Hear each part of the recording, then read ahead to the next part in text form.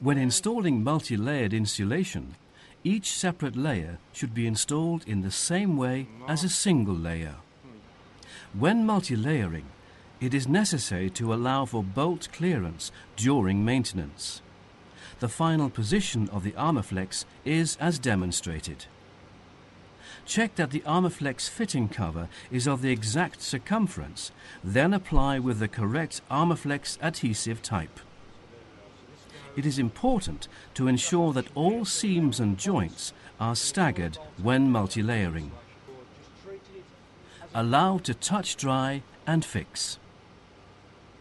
Position the end of the sheet in line with the previously marked locations for bolt removal. Vapor seal all joints and seams. Finally, fix the edges of the Armaflex to the previous layer. The procedure of fixing the edges at intervals of 150 mm should be followed throughout the installation.